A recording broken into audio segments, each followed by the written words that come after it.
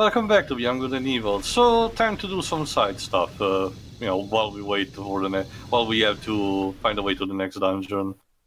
Was this game Alpha released? sections. Basically, another one of those mini side dungeon where we can get some extra pairs and finding some other animals. You were asking, Jova? Was this game ever released on the PS2? Yes, Jova. The original game was released on GameCube, PS2, and Xbox. Ah, I thought so. PC. God, The Ubisoft Shanghai remaster on PS3, Xbox 360, and Steam. So aside from the wider aspect ratio, since now you're playing in HD, were there any really substantial changes made for the HD port? No, not much. Like I said, the frame. I don't know how the frame rate was in the original version, but here it's a stable 60 FPS. So there you go. These are some of the drones that you've seen were on the holodisc of the alpha sections. Basically, you had to move them using double H hammer attack, which you can use them as projectiles after that. Anyway, here we have. There we go. Basically, these the Mecha Impulsor functions like hard containers, but for your by your hovercraft, basically giving it more health. So get them as much as you can, anyway. So, think we'll see more Beyond Good and Evil 2 at E3 this year? I don't know. We're again, audience, for reference, we're commenting on this right before it, and I honestly consider we're not too far from the end. Just I think 5 parts from now. Wait. We're almost done with this game already? Relatively speaking, Jova, mind you, the parts... It's 14 parts, Jova. In total. But like I said, it's not a long game, unfortunately, but it does at the same time, that's because I basically trimmed the fat, like say, cutting some of the loading screens and cutting parts where I may have lost myself, stuff like that. But anyway, if the consider not much, we probably may finish it right before E3 starts. So if something new gets announced by then, I guess I can add small sections where we say what we think. But we'll see, all in due time anyway. Look at that, a white mouse, albino one. Lovely. Aside from aside from showing Beyond Good and Evil 2, I'm really hoping Ubisoft finally shows off. I mean, since Sony doesn't have a conference in 2019, maybe Michelle can show off Wild at the Ubisoft conference, maybe? I don't see Wild's happening, honestly. Wild's not an Ubisoft project, though. It's a full-on Sony IP anyway, so... I guess, sure. What can happen is potentially surfacing in on a Sony State of Play eventually during the year. Well, yeah. Well, remember, like I said before, Céline Tellier, aka the other co-founder of Wild Sheep Studios, which is Michel Ansel's studio, did say recently, back in April 29, aka a month before we recorded this, audience, basically. So it's recently from where we're standing. That the game is still coming, and it's still a second-party game for the PS4. So yeah, it's still coming. And Sony recently said also that they're supporting the PS4 at least for 3 years after the eventual release of the new generation console. Well, it makes sense to, considering the PS5 is going to be backwards compatible. It only makes sense to make sure to keep the servers going so people can still get all that stuff for using on the PS5. Same thing for the PS3 if those rumors of backwards compatibility are... Wait.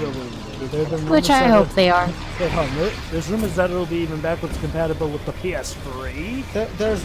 Remember, Jova, some of the leaked patents say that the PS5 is going to emulate the previous generations of PlayStation Vita emulation. Oh, I get that. Wait a minute, I heard that it said that it would be backwards compatible with PS4, PlayStation 1, and PlayStation 2, but I never heard about PlayStation 3. Well, it's like I said, it's a rumor. Besides, I can imagine doing that for the PS3 being a bit pain in the arse. Not to mention how powerful the PS5 is, Dwibs. It's not that much of a stretch. Not to mention, a lot of PS3 games already have their servers for the multiplayer component already shut down for one reason or the other. So I don't really see the potential in that.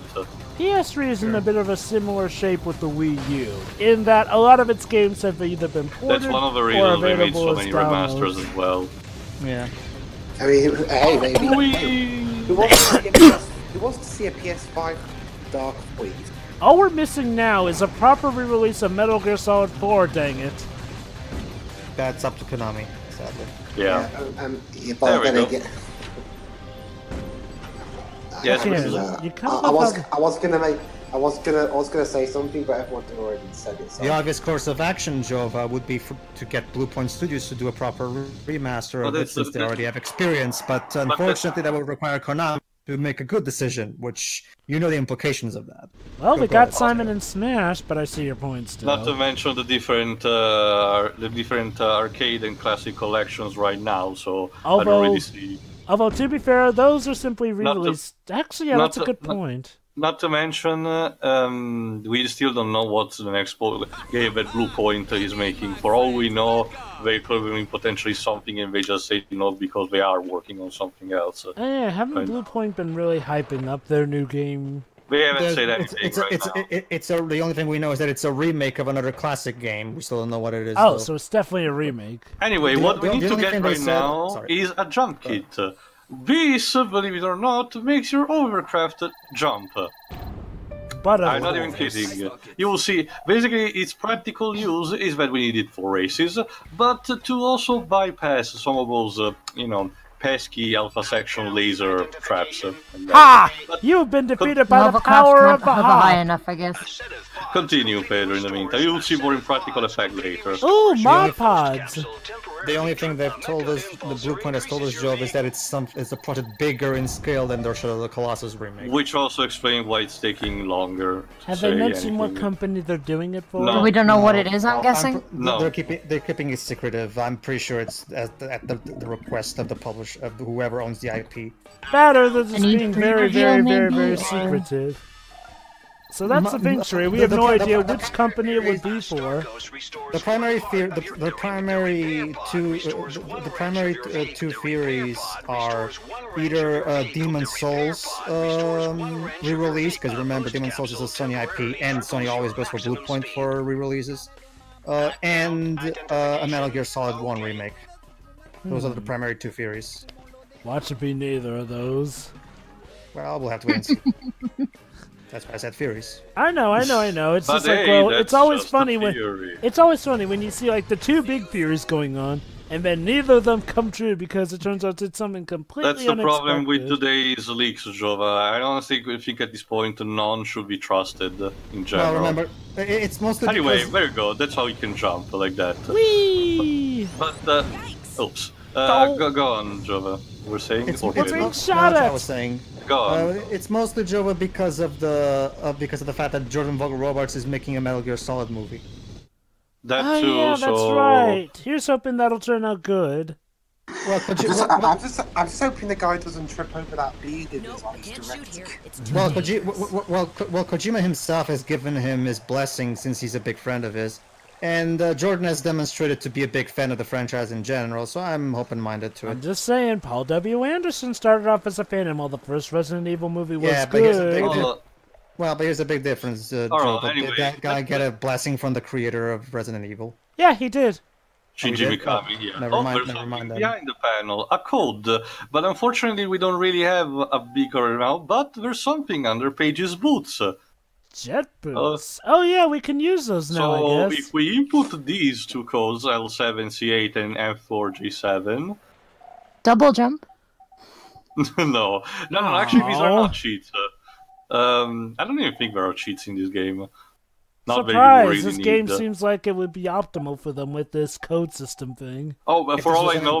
For all I know, maybe there are, and I just don't know about them. Who knows? If this was a Nintendo 64 game, they'd have a big heads cheat where everybody had the big head, like making the characters look cheap. Oh, so is that where the whole big head trend for so there we go. started? We illuminated one light, but we need to illuminate also the other. So we need to find the other terminal that to input the other code. But go on. Rareware in particular, Jova, was very proud of using that in both GoldenEye N64 and Perfect Dark, the original, I mean. Insomniac also loved to use that for Ratchet & Clank code, but in that case, instead of using properly cheat most of the time, it was you spending some of the skill points that you acquired through the game. Yeah, that reminds me, Pedro, have we gotten any leaks about Microsoft C3? Remember last year when we got that leak thing that was pretty much spot on? We do have something. There are a bunch of titles, Jova, that still don't have a release date, so they're probably going to be brought up again, like Halo Infinite, Gears 5, and Battletoads. So... There is one, Jova, but discussing it here would probably make this part horribly dated really quick. So we'll discuss there you go. Here's the other panel to input the code. Keep in mind, I don't really need to do this right now because what I'm about to do is stuff that's tied more to the end of the game. And mind you, I can't really sequence break, but it really functions more like as a tease because it's time to see what Paige has told us in his holodisk, the one that he gave personally to Jade. I'm looking at game facts. From what I can see here, there are no cheats for this game, only unlockables. From what I'm seeing here, it only says animal M-Disc by taking a picture of every animal, and a marble minigame by collecting 88 pearls. Do you collect 88 pearls too? No, I don't go for 100%. I think the only one that I missed is the one tied to that air hockey minigame. Anyway, by inputting the 2 code and pressing the button,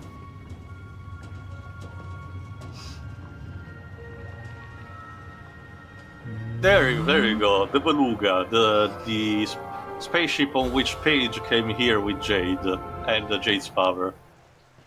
And we can use that to chase after them. We could, but right now we don't have everything that we need, unfortunately. Whoops. I'm sure he was just. Well, at least it was a nice dramatic reveal. But there's also I already have the animal. But there's a holodisk that can tell us what we need. Basically, a checkup that Paige did and what we may need about it. Please, double H, thank you. There you go. Right now you cannot even enter like that, but there seems to be 2 things that we need to input there. Basically 2 gyro stabilizers, I think. You know... So, I'm sorry, go on. No. Basically what we need is to check up that holodisk and to see precisely what Paige says we need to complete the Beluga. So, hold on.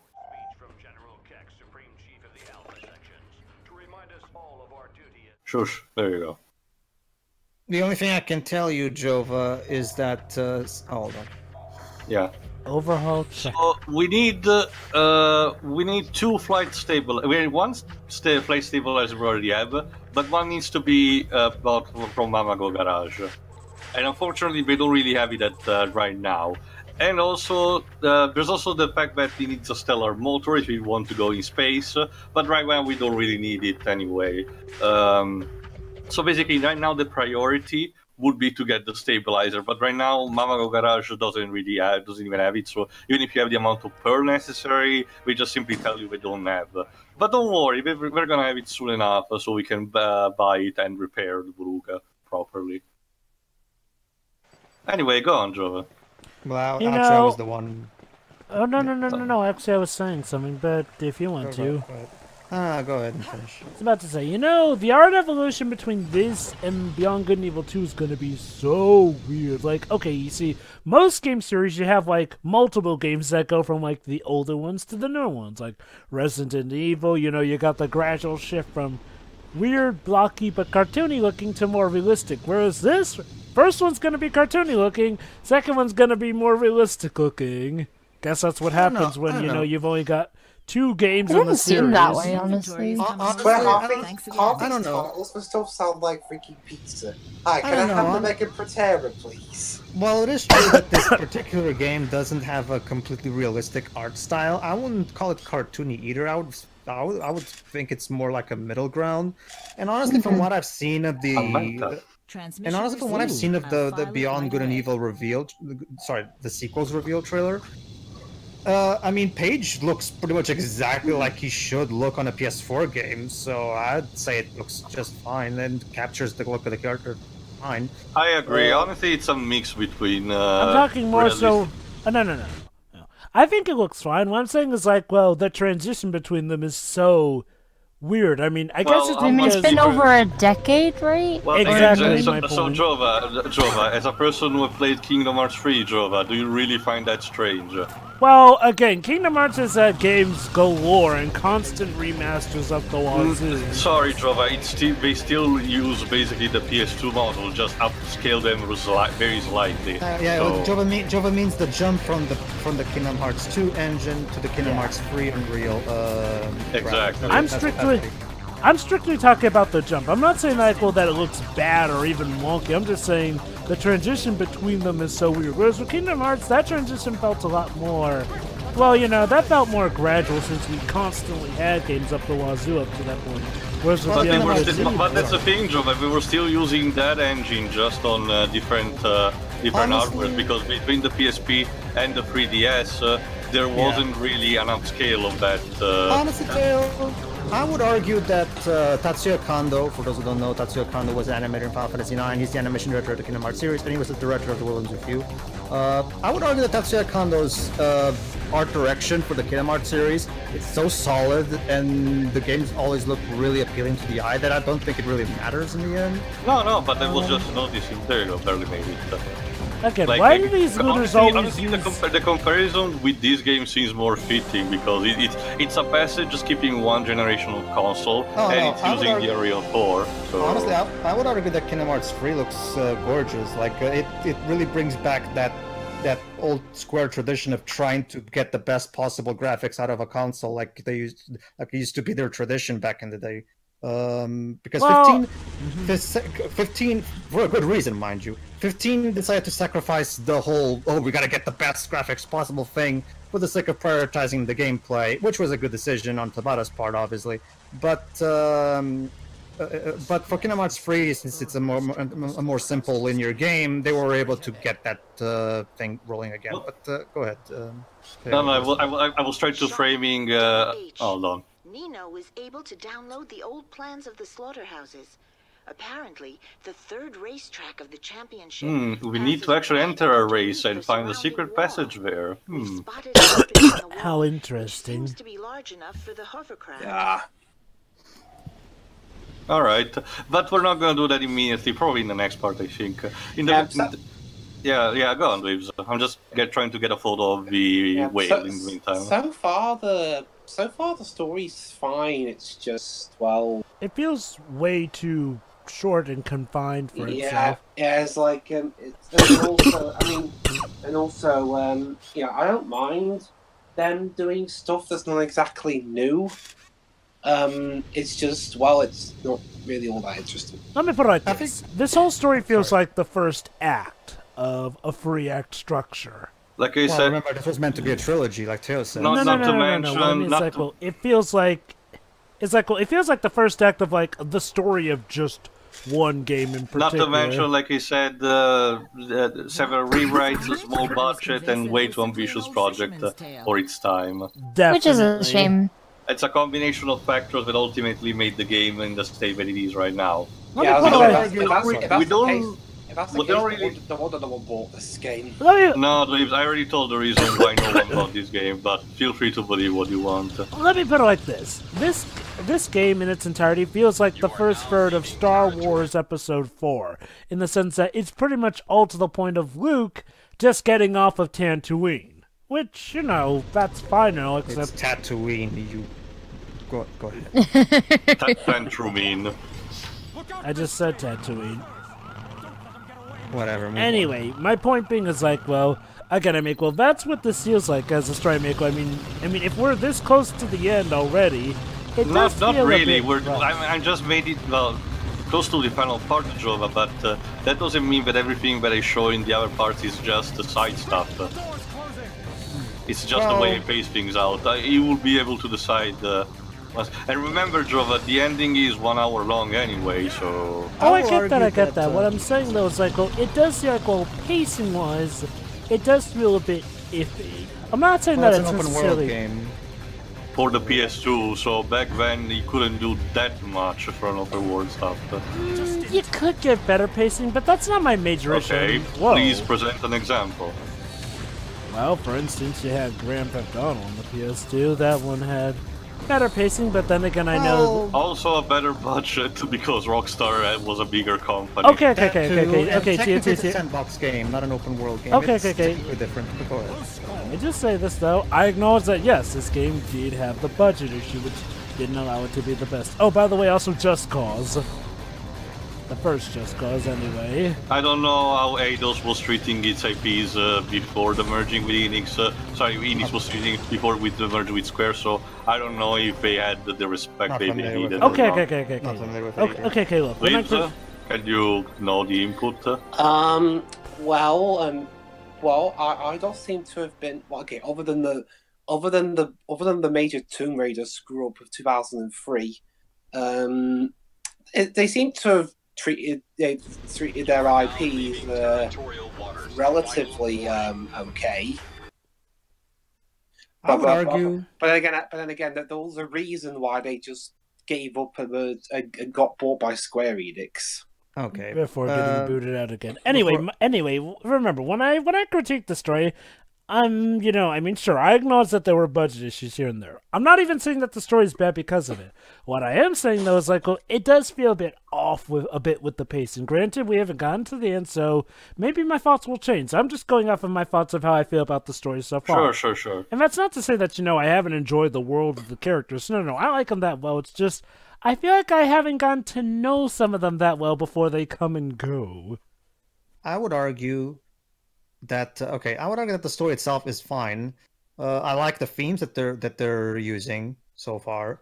But tell you a question: is there anything story substantial in the side quests or something? Not really. They're just basically there for you to get in more. But mind you, it's not like they're mindless.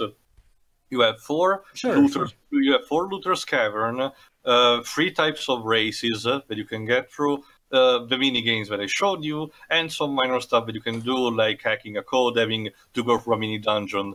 They're not mandatory. They're not mandatory in terms of story for understanding what's going on. But if you want to get the most barrels that you can get, it's best if you try to do them at the very least. Okay, I do like. So, are you doing them in this playthrough? Yes. Okay. Like I said, the only thing that I majorly skip is that air hockey. Okay. Well, see, for me, it's like the story to me is just perfectly fine, and I do like the dialogue. Like, I really like the interactions between Paige and the main protagonists. I think the only thing that I agree with when it comes to what Jova was saying is that I think the story could have used some more quiet, slow character moments, in the sense that, like, for me, like I mentioned this in the first part of this playthrough. Don't worry, I'll be quick. Remember when I said in the first part that the intro was a bit too quick, straight to the action? I think it probably would have helped a bit if we had some sort of. Don't get me wrong. I'm not saying I want, despite me being a big fan of long prologues, I think. Okay, let me put it in a way that you'll understand here. I think a Tales of Grace's style prologue, not as long as that one, mind you, but something that starts off a bit more character-driven, so we can get slowly introduced to the characters. We get some moments where we see them interact for quite a bit in cutscenes, and then suddenly the aliens or whatever they are come in and wreck shit up. I think it could have helped the story better if we didn't just immediately jump straight into the action without any major character interactions. I think that's probably could have helped. Wasn't that what Battle Los Angeles did? Well, I don't like Battle Los Angeles whips. Personally, so. I feel. I was just saying, wasn't that one of Battle Los Angeles' big problems? Just jumped into alien stuff.